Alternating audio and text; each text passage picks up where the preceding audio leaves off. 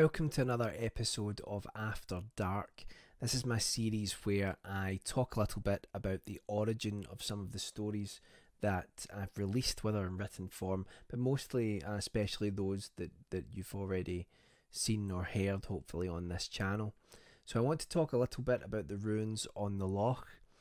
I have not released the written version of that story yet, at least not at the time of this recording.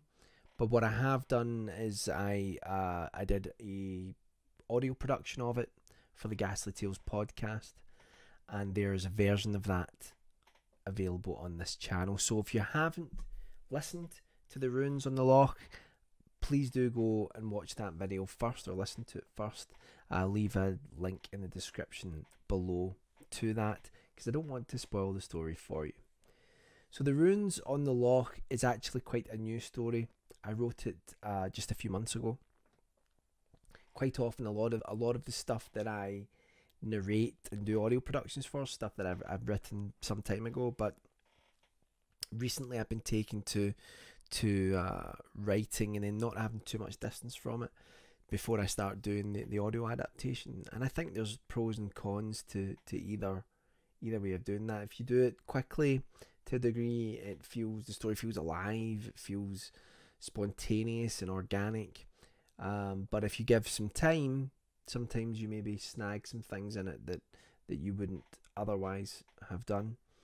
So the runes on the Loch is about the nameless main character who travels to this remote area in Scotland every year to go camping, and he sets up a camp near enough to this loch that he likes to go to. And each year he's been there, he has noticed that out in the middle of this loch there is a small island, and on the island they can see some sort of structure, some sort of rune.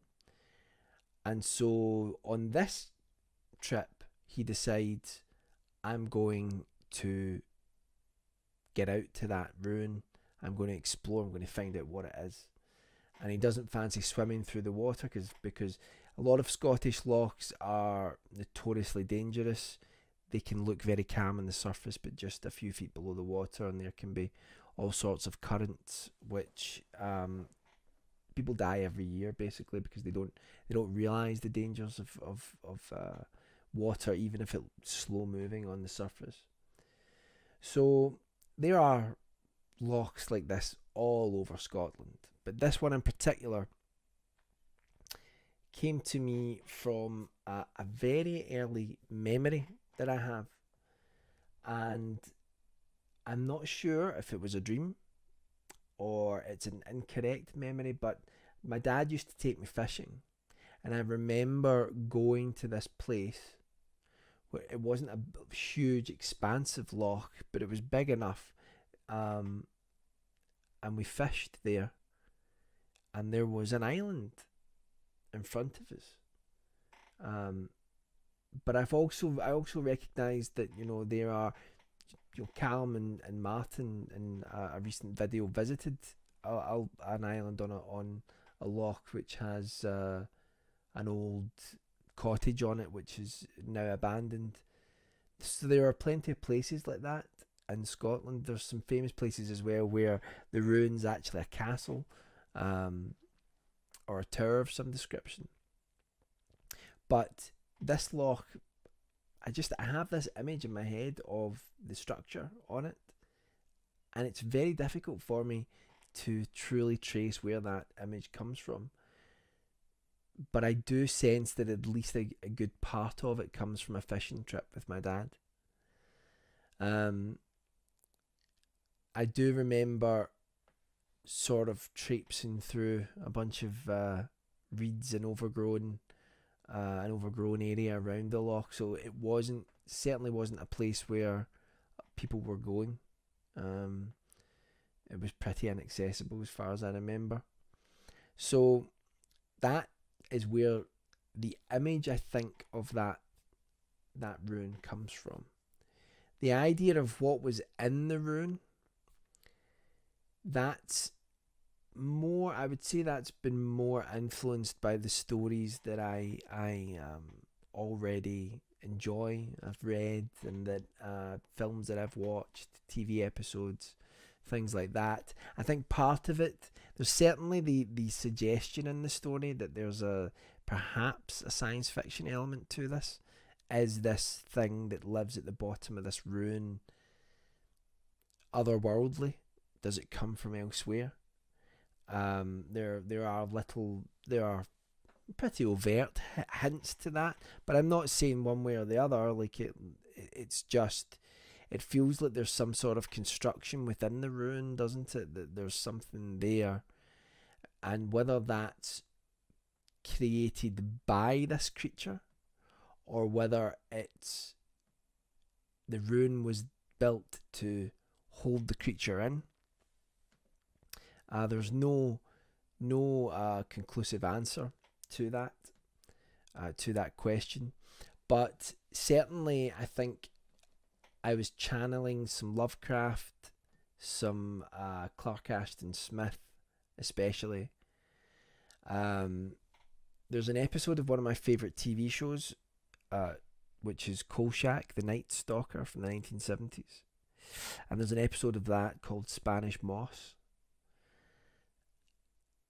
And I think the texture of this creature, I wasn't thinking about it at the time, but there's a little bit of the texture of that.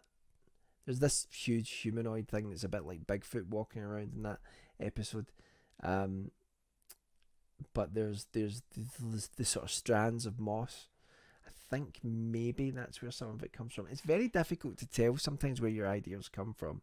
People get asked that all the time, don't they? And you get a lot of writers who say, you know, oh, well, I go to an idea shop and I buy my ideas there. Or I have a little box, I have an idea box, and I open it up and an idea just comes forward. They get pretty defensive sometimes about that question because they get asked it over and over and over again. But I think there are some legitimate answers for where ideas come from. In part, at least. You can trace some of the things that have influenced you to get there. And sometimes you only know what those influences are after you've written something and you reread it down the line, or you think about it and you go, God, there's an element of that there. So we all borrow. We all. I never do it deliberately, of course. I don't think there's any. I think the story itself is pretty. It's its own thing, you know. Like, it's not a carbon copy of anything that I've read, but I did like the idea when I was writing it of trying to do a story that had kind of the suggestion of something science fiction or otherworldly that went beyond the supernatural. And I also like the idea of I mean, I love things like Invasion of the Body Snatchers, both the original and the remake, and the first remake. And I love that kind of idea of the facsimile of human beings being replaced by things that look like them, maybe even experience or feel like they are. The Thing, John Carpenter's The Thing, does that a little bit as well. And this was kind of, there's a hint towards that at the end of the story. I mean, I actually did something that I told myself I wasn't going to do again, which is in the final paragraph. I wrote a story a long time ago called The Melancholy of Herbert Solomon. And as much as I'm very fond of that story because it was in that sort of first run of stories that I shared online and got a reaction from people from, and it really helped me as a writer.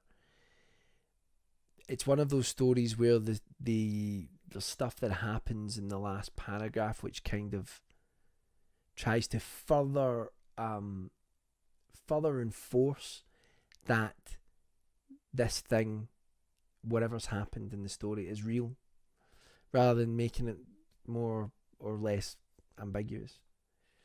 And I think that also there's a story called The Christmas Tree that I did, and another one called Off the Beaten Path, which has some both those stories have a shared element with this story, because I am fascinated by the Scottish wilderness. I'm also fascinated by the history of Scotland, because there's much of it that's not understood, but we know people have been living here for thousands and thousands of years, and there are ruins and relics from peoples who we don't even know who they were. We don't know what they believed, we don't know what they looked like, we don't know anything about them, or very little about them. And I go through Scotland I've mentioned this before, quite often if I'm travelling through Scotland, you'll look at the landscape and every now and then you'll see something and you'll think, that doesn't look at least like it was made by weather. You know, you'll see something that's grown over with trees, a hill, and you'll think, that looks like it's been shaped by someone. And I wouldn't be surprised if there's much more to be found in Scotland. In fact, I'm certain that there is. I mean, they still find ruins and relics all the time.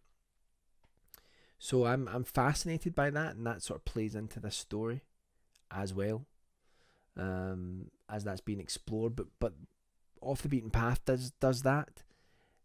The Christmas Tree does that in terms of its connection to the Scottish wilderness.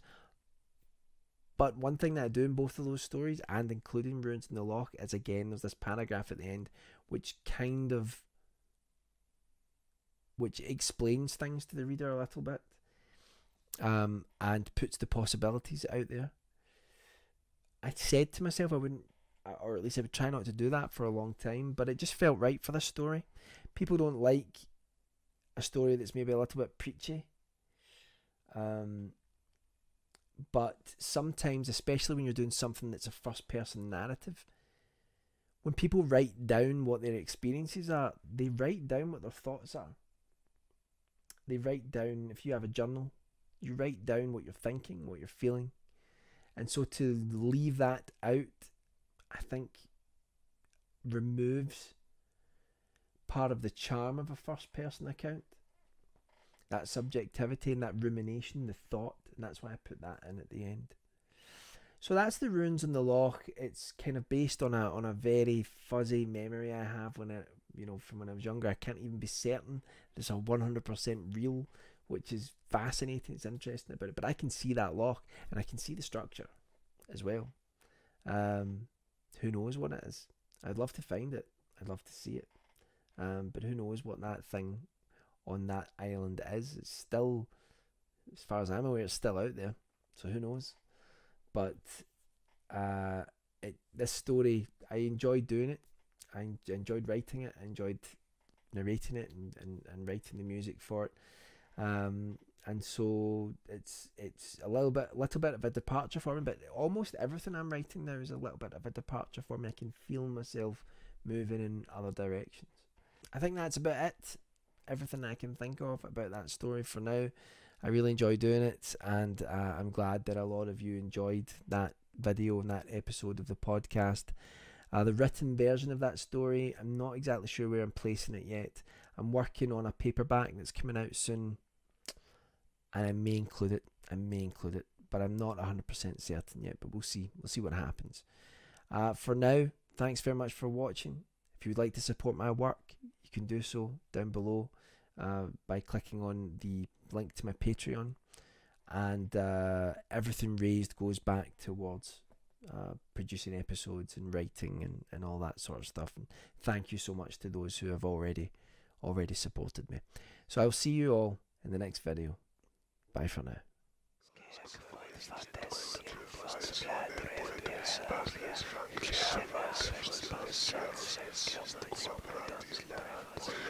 Ghastly.